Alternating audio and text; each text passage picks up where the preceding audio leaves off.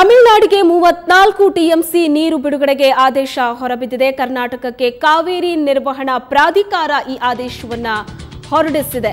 ಬೆಳಗ್ಗೆ 11 ಗಂಟೆಯಿಂದ ದೆಹಲಿಯಲ್ಲಿ ನಡೀತಾ ಇದ್ದಂತಹ ಸಭೆ ಮುಕ್ತಾಯಗೊಂಡಿದೆ. ಈಗ ಕರ್ನಾಟಕಕ್ಕೆ ಕಾವೇರಿ ನಿರ್ವಹಣಾ ಪ್ರಾಧಿಕಾರ ಈ ಆದೇಶವನ್ನು ಕೊಟ್ಟಿದೆ. ತಮಿಳುನಾಡಿಗೆ 34 ಟಿಎಂಸಿ ಕಾವೇರಿ ನೀರನ್ನು ಹರಿಸೋದಕ್ಕೆ ಸೂಚನೆ ಕೊಟ್ಟಿದೆ. ತಮಿಳುನಾಡಿಗೆ ನೀರು ಬಿಡೋದಕ್ಕೆ ಕರ್ನಾಟಕ ಸರ್ಕಾರವೂ ಕೂಡ ಒಪ್ಪಿದೆ ಅನ್ನುವಂತಹ ಅಂಶ ಈಗ ಬರ್ತಾ ಇದೆ. ದೆಹಲಿಯ ಶ್ರಮ ಶಕ್ತಿ ಭವನದಲ್ಲಿ ನಡೆದಂತಹ ಕಾವೇರಿ ನಿರ್ವಹಣಾ ಪ್ರಾಧಿಕಾರದ ಸಭೆ ಬೆಳಿಗ್ಗೆ 11 ಗಂಟೆಗೆ ಆರಂಭ ಆಗಿತ್ತು.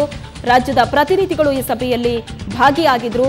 ಕರ್ನಾಟಕ, ತಮಿಳುನಾಡು, ಕೇರಳ, ಪುದುಚೇರಿಯ ಪ್ರತಿನಿಧಿಗಳು ಕೂಡ ಈ ಸಭೆಯಲ್ಲಿ ಭಾಗಿಯಾಗಿದ್ರು.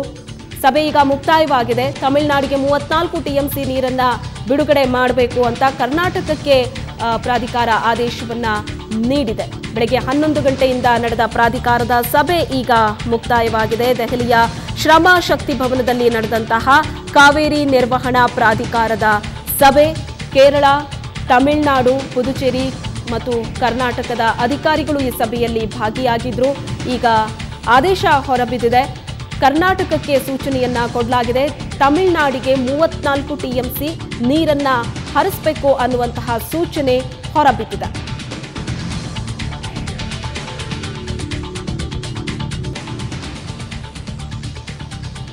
ಒಟ್ಟಾರೆ 11 ಗಂಟೆಗೆ ಆರಂಭ ಆದಂತಹ ಸಭೆ ಜುಲೈ ತಿಂಗಳಲ್ಲಿ ಎಷ್ಟು ನೀರನ್ನ ಹರಿಸಬೇಕು ಅನ್ನೋದರ ಕುರಿತಂತೆ, ಜುಲೈ ತಿಂಗಳ ನೀರಿನ ಹಂಚಿಕೆ ಕುರಿತಂತೆ ಪ್ರಮುಖವಾಗಿ ಈ ಸಭೆಯಲ್ಲಿ ಚರ್ಚೆ ಆಗತ್ತೆ, ನಿರ್ಧಾರವನ್ನ ಕೈಗೊಳ್ಳಲಾಗತ್ತೆ ಅಂತಲೇ ಹೇಳಲಾಗಿತ್ತು. ಈಗ ಆದೇಶ ಕೂಡ ಹೊರಬಿದ್ದಿದೆ. ತಮಿಳುನಾಡಿಗೆ ಕರ್ನಾಟಕ 34 ಟಿಎಂಸಿ ನೀರನ್ನ ಬಿಡಬೇಕು ಅಂತ ಪ್ರಾಧಿಕಾರ ಆದೇಶವನ್ನ ಹೊರಡಿಸಿದೆ.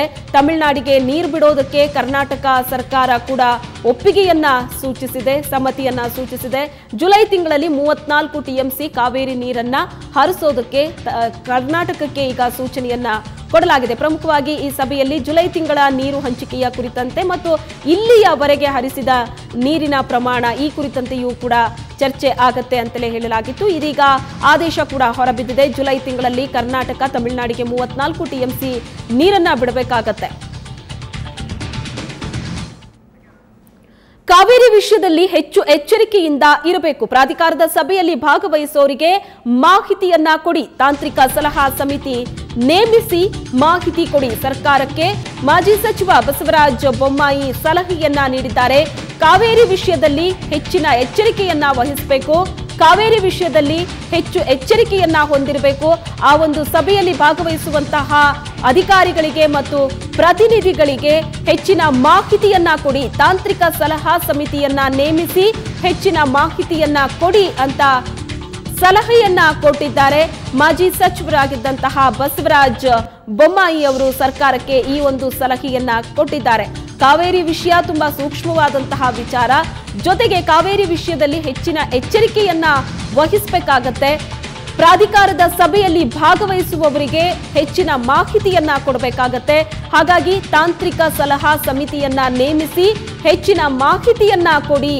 ಸರ್ಕಾರಕ್ಕೆ ಮಾಜಿ ಸಚಿವರಾದಂತಹ ಬಸವರಾಜ ಬೊಮ್ಮಾಯಿ ಈ ಸಲಹೆಯನ್ನ ಕೊಟ್ಟಿದ್ದಾರೆ. ಕಾವೇರಿ ವಿಚಾರದಲ್ಲಿ ತುಂಬಾನೇ ಎಚ್ಚರಿಕೆಯಿಂದ ಹೆಜ್ಜೆಯನ್ನ ಇಡಬೇಕಾಗತ್ತೆ. ಕಾವೇರಿ ಅಂತ ಬಂದಾಗ ಪ್ರತಿ ಬಾರಿ ಕೂಡ ಕರ್ನಾಟಕಕ್ಕೆ ಸಾಕಷ್ಟು ಬಾರಿ ನಿರಾಸೆ ಆಗಿದೆ. ಹಾಗಾಗಿ ಪ್ರಾಧಿಕಾರದ ಸಭೆಯಲ್ಲಿ ಭಾಗಿಯಾಗುವಂತವರಿಗೆ ಎಲ್ಲಾ ರೀತಿಯಾದಂತಹ ಮಾಹಿತಿಯನ್ನ ಕೊಡಿ ಅಂತ ಮಾಜಿ ಸಚಿವ ಬಸವರಾಜ ಬೊಮ್ಮಾಯಿ ಸಲಹೆ ಕೊಟ್ಟಿದ್ದಾರೆ.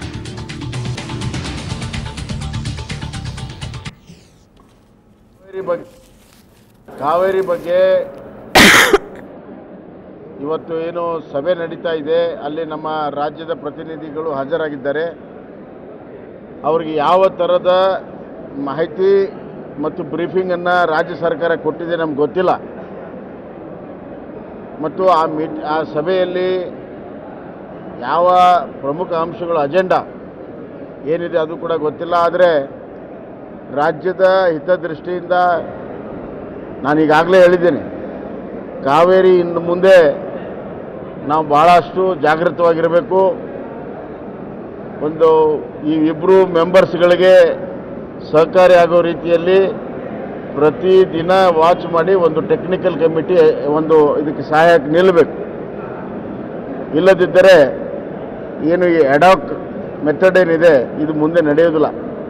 ಅದರಿಂದ ದಿನವೂ ಕೂಡ ಇದರ ಬಗ್ಗೆ ಗಮನಿಸುವಂಥ ಒಂದು ತಾಂತ್ರಿಕ ಸಮಿತಿ ಸರ್ಕಾರಕ್ಕೆ ಮತ್ತು ಈ ಸದಸ್ಯರಿಗೆ ನಾವು ಸಲಹೆ ಕೊಡುವಂಥ ಒಂದು ಸಲಹಾ ಸಮಿತಿ ಬಹಳ ಅವಶ್ಯಕತೆ ಇದೆ. ತಾಂತ್ರಿಕ ಸಲಹಾ ಸಮಿತಿ ಇವತ್ತು ನಮ್ಮ ರಾಜ್ಯದ ರೈತರ ಹಿತರಕ್ಷಣೆ ಆಗಬೇಕಾಗಿದೆ.